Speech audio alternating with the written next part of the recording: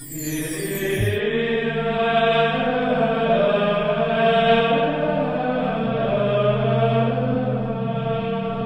the name of the Father, and of the Son, and the Holy Spirit. Amen. The Lord be with you. Good morning, brothers and sisters. Today is a special day because it's the last day of Advent. Let us acknowledge our sins and so prepare ourselves to celebrate the sacred mysteries.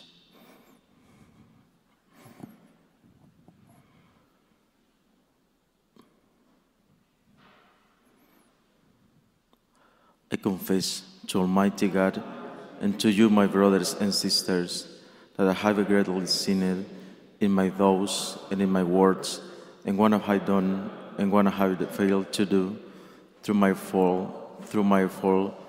most grievous fault. Therefore I ask Blessed Mary, ever Virgin, all the angels and saints, and you, my brothers and sisters, to pray for me to the Lord our God. May Almighty God have mercy on us, forgive us our sins, and bring us to everlasting life. Lord, have mercy. Christ, have mercy. Lord, have mercy. Let us pray. Come quickly, we pray, Lord Jesus, and do not delight that those who trust in your compassion may find solace and relief.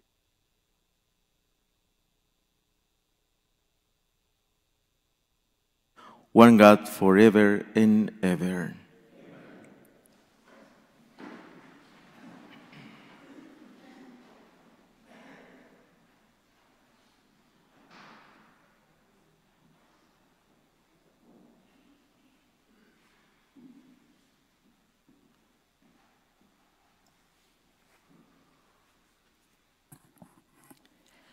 A reading from the second book of Samuel. When King David was settled in his palace, and the Lord had given him rest from his enemies on every side, he said to Nathan the prophet, "Here I am living in a house of cedar, while the ark of God dwells in a tent." Nathan answered the king, "Go, do whatever you have in mind, for the Lord is with you." But that night the Lord spoke to Nathan and said, "Go tell my servant David, thus says the Lord, should you build me a house to dwell in? It was I who took you from the pasture and from the care of the flock to be commander of my people Israel. I have been with you wherever you went, and I have destroyed all your enemies before you. And I will make you famous like the great ones of the earth. I will fix a place for my people Israel. I will plant them so that they may dwell in their place without further disturbance. Neither shall the wicked continue to afflict them as they did of old, since the time I first appointed judges over my people Israel. I will give you rest from all your enemies. The Lord also reveals to you that he will establish a house for you. And when your time comes and you rest with your ancestors, I will raise up your heir after you, sprung from your loins, and I will make his kingdom firm.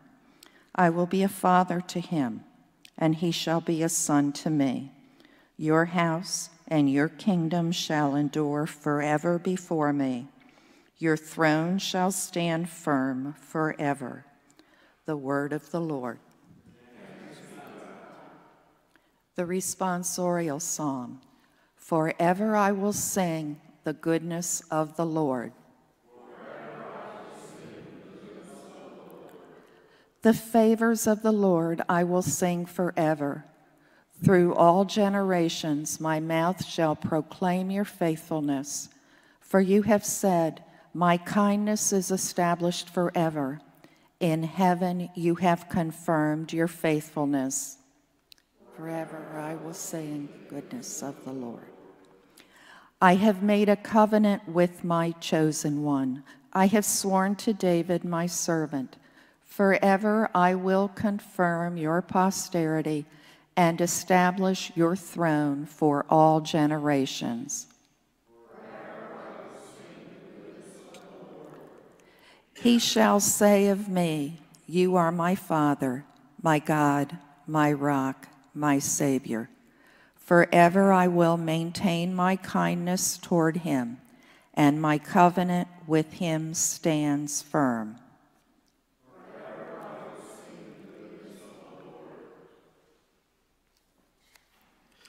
Alleluia, alleluia, alleluia,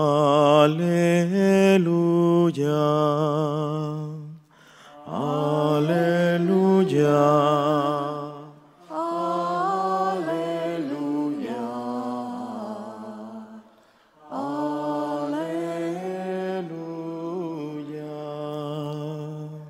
O radiant dawn, splendor of eternal light, Sun of justice, come and shine on those who dwell in darkness and in the shadow of death. Alleluia.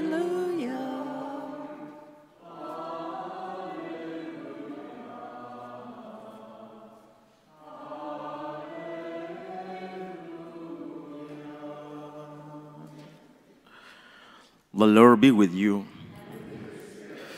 A reading from the Holy Gospel according to Luke.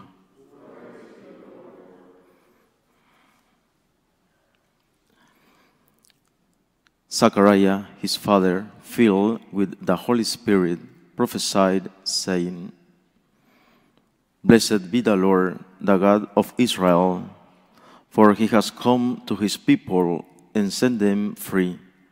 He has raised up for us a mighty Savior, born of the house of his servant David. Through his prophets he promised of old that he would save us from our enemies, from the hands of all who hate us. He promised to show mercy to our fathers and to remember his holy covenant. This was the oath, this word to our father Abraham, to set us free from the hands of our enemies, free to worship him without fear, holy and righteousness in his life, all the days of our life. You, my child, shall be called the prophet of the Most High, for you will go before the Lord to prepare his way, to give his people knowledge of salvation by the forgiveness of their sins. In the tender compassion of our God, the dawn from on high shall be break upon us, to shine on those who dwell in darkness and the shadow of death, and to guide our feet into the way of peace. The Gospel of the Lord.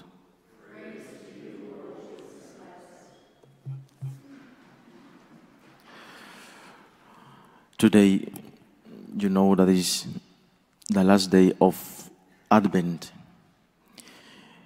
One day for fourth week of Advent, only one day. But this day is very important for our spiritual life. The Lord is coming. And there is an important question. Are you ready, really, for his coming? Today is a day to be silent. To be silent in this day. Whoever the noise of the world, the interest in gifts make us forget that the center of Christmas is Christ. But we are Christians, and we must be prepared to contemplate contemplate, only contemplate the great mystery of Christmas that is near tonight. Today, try not speak little. Today try to speak a little. Do not get distracted. Try. Do not let the hours pass without preparing the key of our heart for Jesus to be born in you. Pray throughout the day so that God finds you awake. It's very important for Jesus. So, first, silent during this day. Silent. Second,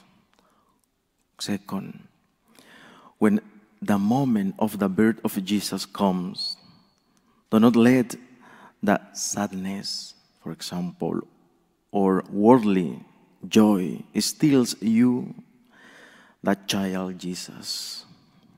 When the time of Christmas comes, contemplate the Holy Family in the cave of Bethlehem and contemplate in silence the love that God has given you. For having becoming men out of love for you. I'm going to repeat. First, silent. Second, and this day, second, contemplation. The great mystery. And thirdly, do not forget to kneel. Do not forget to kneel and give thanks to God because He comes to kiss you with the lips of a child. That is to say, He wants to save you simply because He loves you. It is the mystery of the Jesus, of the born of Jesus. Jesus is coming. Today, try to speak little, please, in silence during this day. Silence, contemplation, and to be grateful. Let us pray in silence.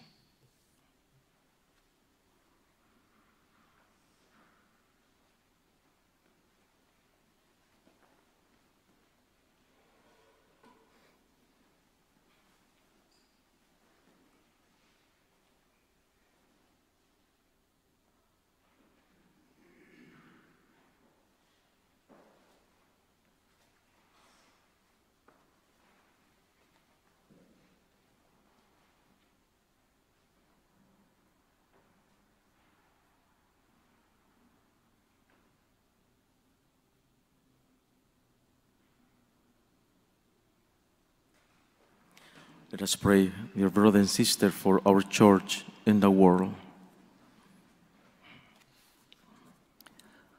For the whole church on this eve of the Savior's birth, that our Blessed Mother, who kept the first Advent with such immaculate purity and expectation, may guide our final preparations.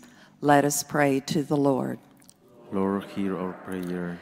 That the one who is the dawn from on high may break upon us and guide our feet into the ways of peace. Let us pray to the Lord. Lord, hear our prayer. That God, who built an enduring dynasty for King David, may build up in each one of our hearts a throne for Himself that will stand firm forever. Let us pray to the Lord. Lord, hear our prayer.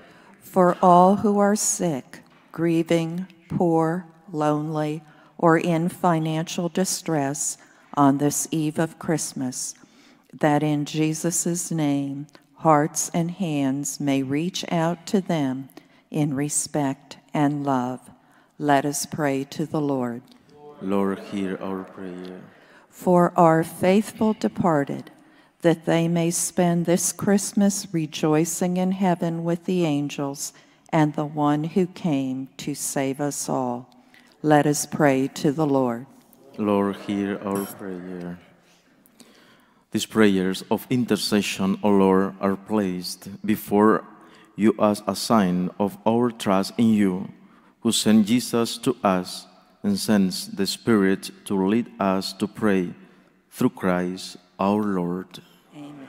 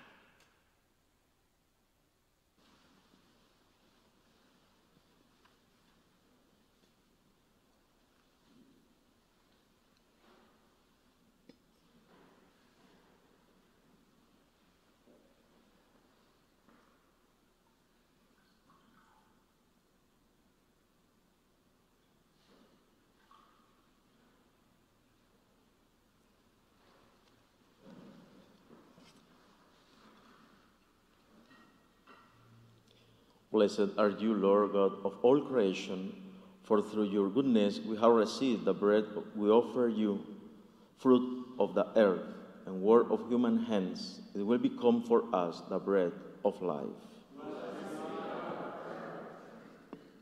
Blessed are you, Lord God of all creation, for through your goodness we have received the wine we offer you, fruit of the vine and work of human hands. It will become our spiritual drink.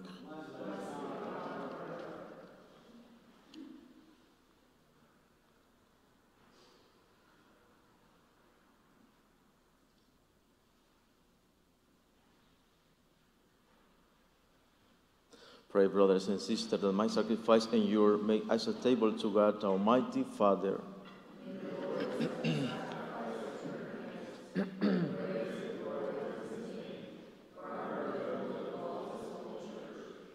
Graciously make your own, O Lord, the offerings which we bring, that partaking of them we be cleansed of our sins, and merit to stand ready with pure hearts for the coming in glory of your Son, who lives and reigns forever and ever.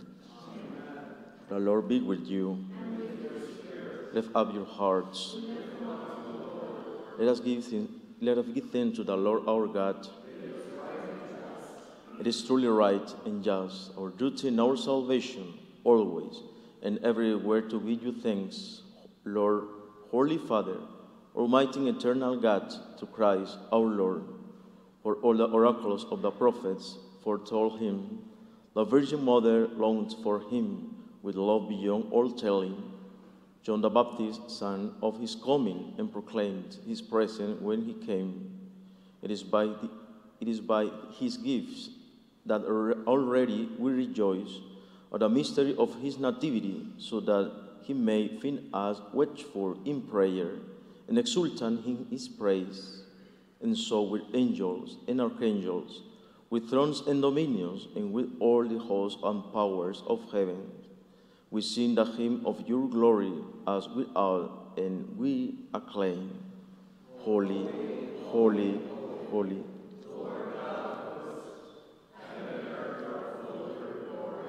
Hosanna in the highest.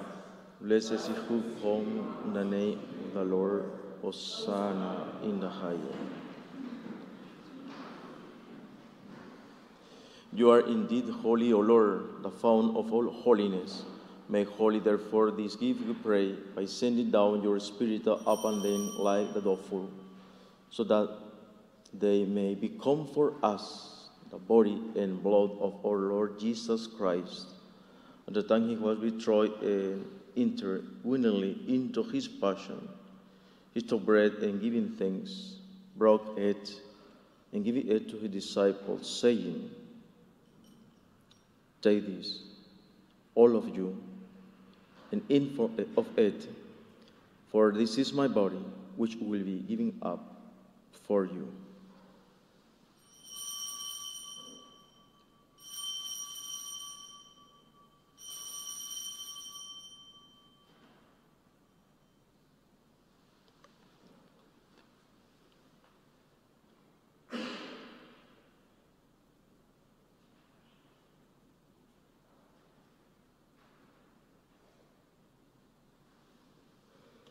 In a similar way, when supper was ended, he took the chalice, and once more giving thanks, he gave it to his disciples, saying,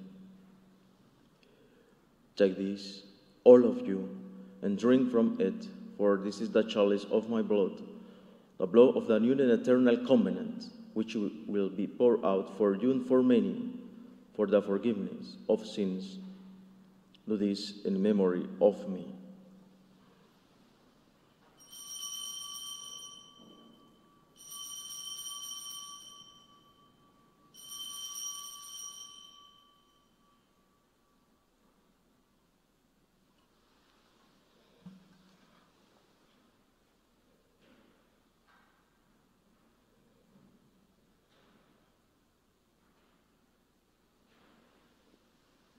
The mystery of faith. We proclaim your death, O Lord, and profess your resurrection until you come again. Therefore, as we celebrate a memorial of his death and resurrection, we offer you, Lord, the bread of life and the chalice of salvation, giving thanks that you have held us worthy to be in your presence and minister to you. Humbly we pray that partaking of the body and blood of Christ, we may be gathered into one by the Holy Spirit. Remember, Lord, your church spread throughout the world, and bring her to the fullness of charity, together with Francis, our Pope, and Charles, our bishop, and all the clergy.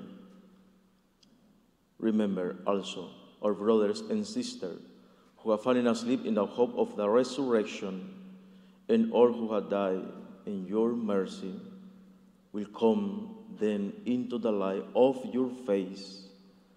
Have mercy on us all, we pray, that with the Blessed Virgin Mary, Mother of God, with the Blessed Joseph, her spouse, with the blessed apostles, and all the saints who have pleased you throughout the ages, we may merit to be heirs to eternal life, and may praise and glorify you through your Son, Jesus Christ.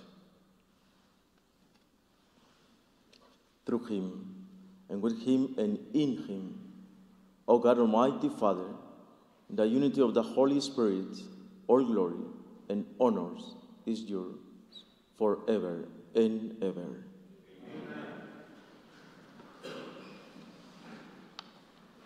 At the Savior's command, informed by divine teaching, we dare to say, Our Father, who art in heaven, hallowed be thy name.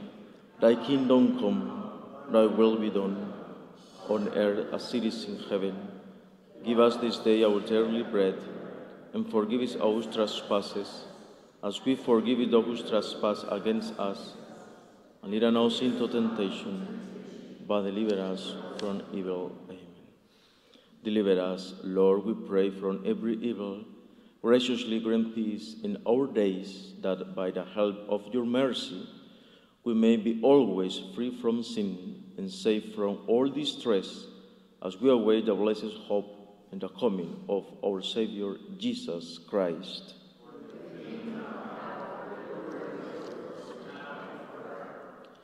Lord Jesus Christ, who said to your apostles, "Peace I leave you, my peace I give you.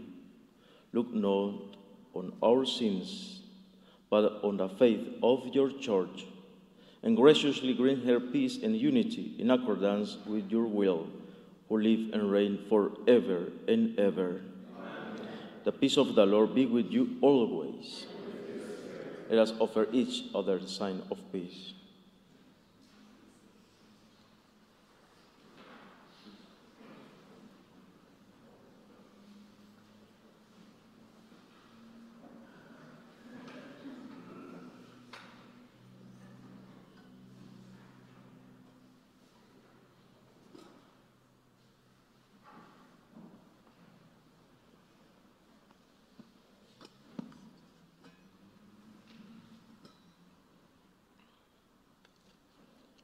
Lamb of God, who takes away the sin of the world, have mercy on us.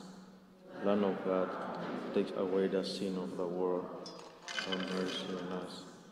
Lamb of God, who takes the sin, grant us peace.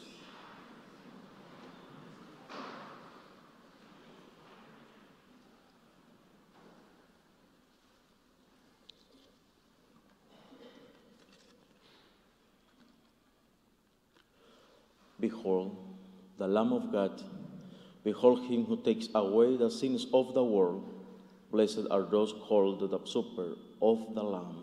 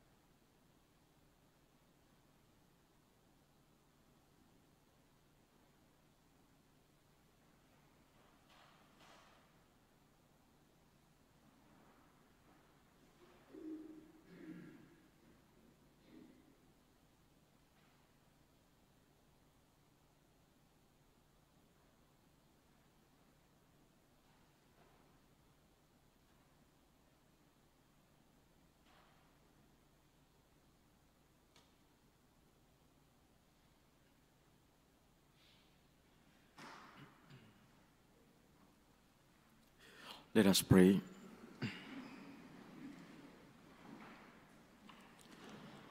Grant to us who find new vigor, O Lord, on these your wondrous gifts, that as we prepare to celebrate in adoration the festivities of your Son's nativity, so we may possess in gladness his everlasting rewards, who lives and reigns forever and ever. The Lord be with you. May Almighty God would bless you, the Father, the Son, and the Holy Spirit. The Mass is ended. Go in peace. Hail Mary, full of grace, the Lord is with thee. Blessed art thou among women, and blessed is the fruit of thy womb, Jesus. Holy Mary, Mother of God, pray for us sinners, now and at the hour of our death. Amen.